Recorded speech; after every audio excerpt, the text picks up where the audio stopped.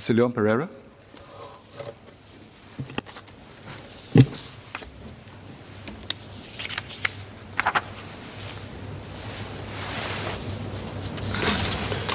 Mr. Speaker, sir, I support the amended motion put forth by the Leader of the Opposition, Mr. Pritam Singh. Sir, free trade agreements, or FTAs, are important for our economic development and hence the well-being of our people. FTAs are always a compromise. As in any negotiation, we give something away to get something back.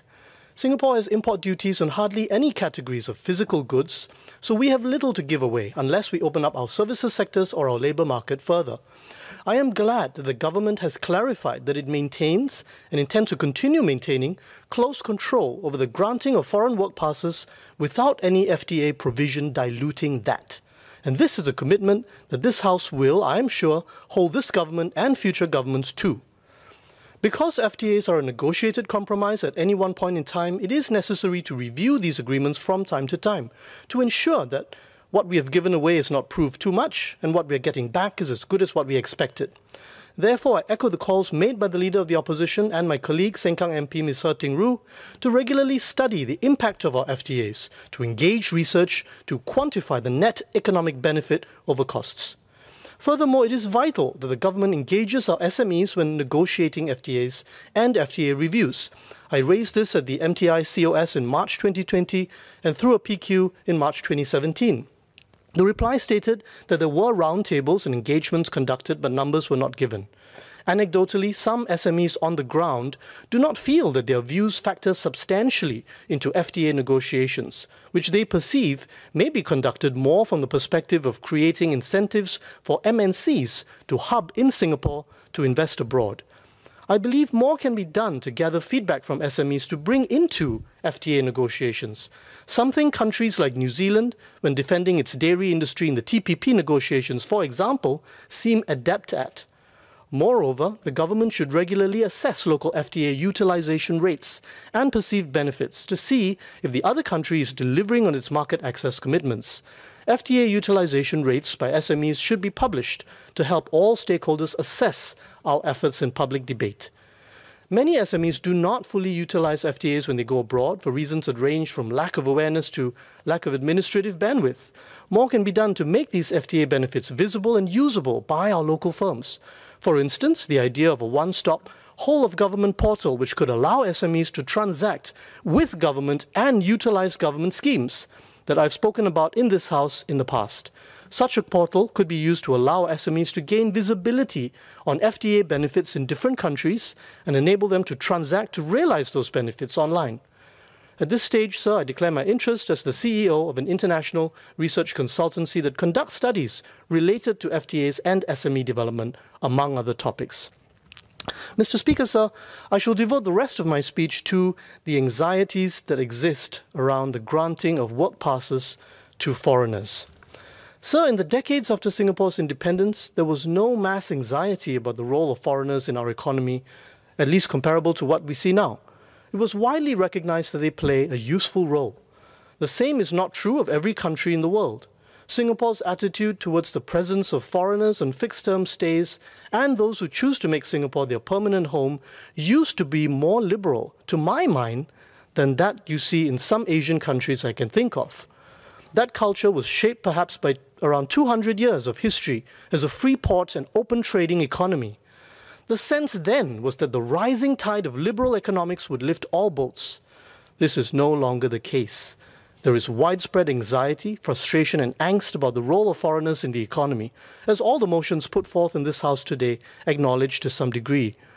I want to share, sir, two stories about how these anxieties came home to me.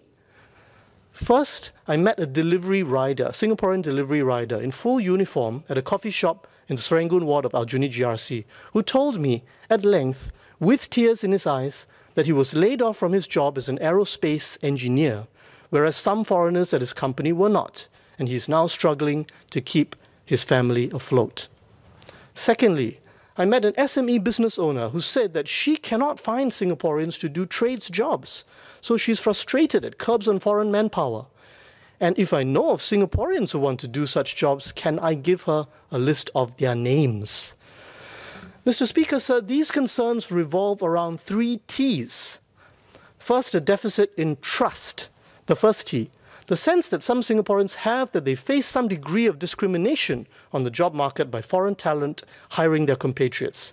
Secondly, a deficit in transferability, the second T. The sense that there are poor pathways for Singaporeans to learn skills from foreign talents and advance. This current mood is very different from the sense people had in the 1970s and 1980s with foreign investment from the US, Europe, and Japan, to my mind. Back then, there was a palpable sense that skills and know-how were being transferred by foreign companies and foreigners to locals through in-house training and foreign Singapore joint training institutes, for example. Thirdly, a deficit in transparency, the third T. There is angst about why foreigners seem to leapfrog Singaporeans in some contexts in spite of our much vaunted education system, even though those foreigners sometimes come from countries with less recognized education systems. I should say that the transparency deficit is also felt by another group, local business owners. They wrestle with the issue of hiring talent and often say that Singaporeans don't want to do trades jobs, so why is the supply of foreigners for those jobs being curbed? Sir, one antidote to the trust deficit is anti-discrimination laws, something that the Workers' Party has championed in its G2020 manifesto and in this House. I am glad that the government is now moving in this direction. One antidote to the transferability deficit is fixed-term employment passes, a suggestion I made in this House previously and which the Leader of the Opposition alluded to. These would be foreign work passes granted for a fixed term with the understanding that the job has to be localized in that term, and the pass, as a default, would not be renewed unless the employer can demonstrate strong extenuating circumstances to appeal for a renewal. This differs from the current employment pass system where many employers assume that they can renew their EPs and there is no assumption that the EP would definitely not be renewed as a default. So to be sure, we're not arguing for all EPs to be made fixed term, but for some of them to possess this feature. Fixed term work passes should be one tool in our toolkit to nudge us to advance transferability of foreigner skills towards locals. There are other tools that can be used to advance transferability that Workers' Party MPs in this House have argued for, such as stimulating cross-border remote working internships for our students and young adults with cutting-edge MNCs abroad who are not present in Singapore, for example. As for the antidote to the transparency deficit, the key is not just more public dialogues and communication between government and citizens, vital though that is. The key is to set out long-term goals and clear policies to advance those goals. Let me expand on this issue of transparency. So many Singaporeans are pained and confused about our foreign talent policy because they don't understand the rationale, the mechanics, the ends and the means. One major area where this angst is being felt is when it comes to education. Singaporeans don't understand why the government keeps praising our education system, but in some employment contexts, foreigners seem to dominate or have a large share of the better paying jobs. Has our education system groomed us with the wrong skills and attributes? So we need to interrogate the gaps in our education system that contribute to these aspects of our employment landscape and address them aggressively. My parliamentary colleague, Mr. Gerald Giam, will elaborate on what needs to be done on that front.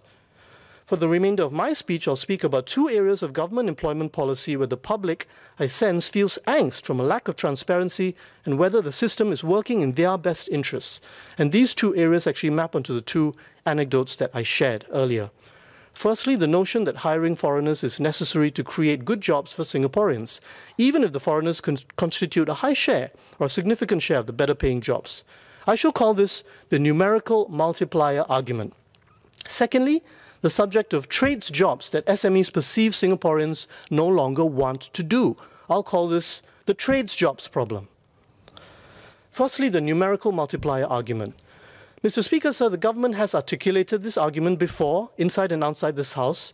If I were to summarize it at the risk of oversimplification, it is the view that we don't have enough Singaporeans and not of the right skills and talent to do all the cutting-edge economic activities we want to do as a global hub city. So we need to import foreign talent. And if we do that well, this creates good jobs for Singaporeans. We try to upskill and upwage Singaporeans, but if foreigners account for a large share of the better paid jobs, it's still okay because the Singaporeans are in good jobs that they might not have if the foreigners were not here. So the Singaporeans are absolutely better off, even if sometimes they may feel relatively worse off in the employment hierarchy. Or to put it another way, this argument is saying, if Singaporeans want to always hog all of the better paying jobs, we will end up poorer in purchasing power terms. This argument stands, by the way, on solid ground in the field of political philosophy. It reminds me of the Rawlsian theory of justice I studied as an undergraduate. According to the philosopher John Rawls in his seminal work, A Theory of Justice, inequality could be justified if that inequality causes the least well-off person in a society to become better off in absolute terms. Honestly, sir, there is much to be said for the numerical multiplier thesis, and it can be found as the subtext to employment policies in many countries and cities. But to delve deeper to the empirical reality, what is of concern to many Singaporeans about this argument is a few things. One is the pathway to skills transfer. Another is fair employment practices in a foreigner-heavy workplace. I've spoken about these already. But there are deeper and more subtle problems with the numerical multiplier argument. Or I shouldn't say perhaps problems, maybe questions. A large population of foreigners to create jobs for Singaporeans places burdens on our scarce resources of land, healthcare capacity, road capacity, public transport, and so on. It also runs the risk of entrenching work cultures that disadvantage Singaporeans in the longer term, especially if the foreigners start off from a higher skills base in a new industry. Initial endowments of resources like skills do weigh heavily on ultimate outcomes downstream. Being very reliant on foreign labor also means that we are vulnerable to global events that may make these foreigners less willing to come and work here one day. And that day may not come so soon, but it could come in our children's time, in our grandchildren's time. So how do we get our workforce profile towards a ratio of foreigners and locals that would better address these issues? So I'd like to suggest that the EDB and our economic agencies, together with our institutes of higher learning, work in sync to do a few things that would optimize this ratio, that would create good, well-paying jobs for Singaporeans while managing the size of the population of foreigners and hence overall population pressures. Firstly, can we attract FDI projects, foreign direct investment projects, that are better matched to existing skill sets of Singaporeans or skill sets that Singaporeans can easily acquire? Secondly, can we catalyze continuous education and training platforms to train Singaporeans in new skills ahead of demand?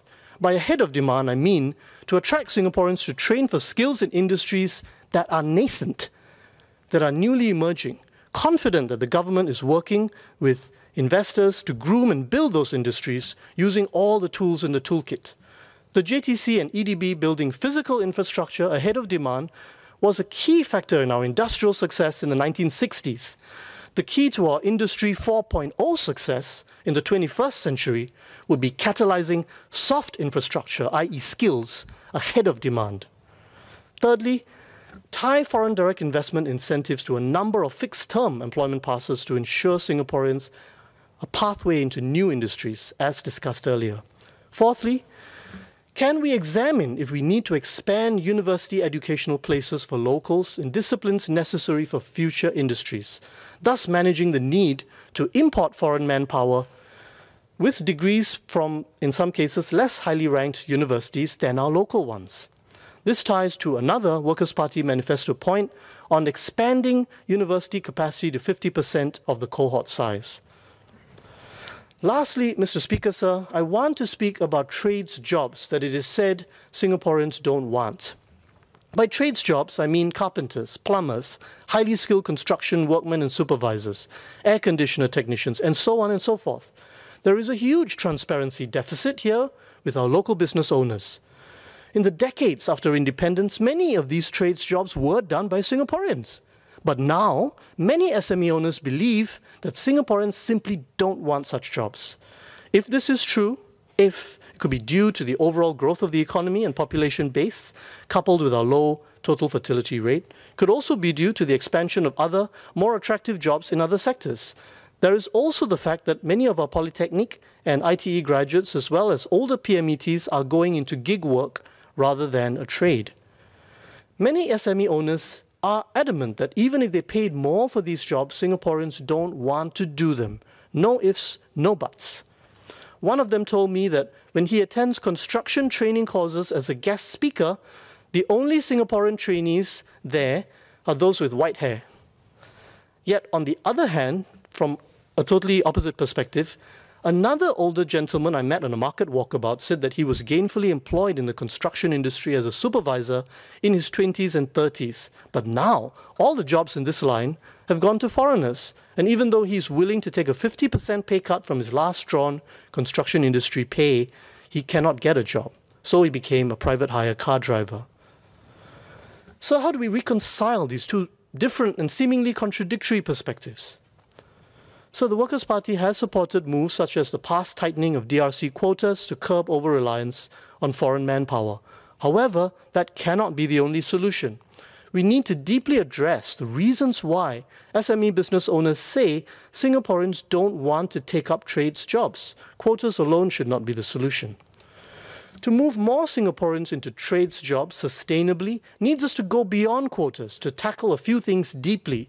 And here I move to my suggestions. I have about 6 suggestions. I'm not saying that these ideas are not already being looked at or have not been attempted, but clearly the results are not yet there, and we are far away from success in outcomes rather than just success in efforts. Firstly, let's implement an across-the-board minimum wage, as we've called for, and PWMs to ladder and upgrade wages on top of that. We do need to accept that prices have to rise as a result to ensure that businesses can survive. Secondly, implement job redesign to upskill these jobs with state support for productivity-enhancing investments in a more ambitious way than has been done thus far, with both carrots and sticks. For example, can we introduce harder productivity conditions for government contracts? And there should be clear long-term timelines for phasing out low productivity work, not ad hoc short-term changes to foreign manpower quotas done in an unpredictable fashion. So our low construction productivity, for example, to take one sector as an example, has not brought low construction costs, as the Workers' Party has argued before. With the right policies, there is no reason why we can't attain developed country productivity in trades jobs to justify higher pay for those jobs. Thirdly, investigate and fix negative non-wage characteristics of these trades jobs. For example, do employers provide adequate equipment to ameliorate the physical downsides of such jobs, like proper gloves, boots, tools? Are trades jobs persons given proper break times and reasonable expectations on hours and working at short notice? Are they treated by bosses with respect? Are they given enough paid leave? These should all be studied and addressed, as I argued in this House a few months ago. No Singaporean will take a trades job at high pay if he or she knows that they will be treated with disrespect and have to put up with awful conditions. They may prefer to do gig work or a lowly paid office job that attracts less pay, with all the attendant dangers of obsolescence from technology that those kinds of jobs bring. Fourthly, we need to enhance the prestige and standing of trades jobs. I do not have the luxury of time to elaborate on this particular point during the speech, but more can be done to try to shift expectations and attitudes. It's worth bearing in mind that trades jobs are highly respected in many countries around the world. I think continental European countries and Japan are examples that spring to mind. Fifthly, we need to create pathways for some good tradespersons who are foreigners to become citizens, in small enough numbers not to suppress but to supplement locals moving into these sectors, and then nudge those new citizens to transfer skills to more locals in the ways we've spoken about.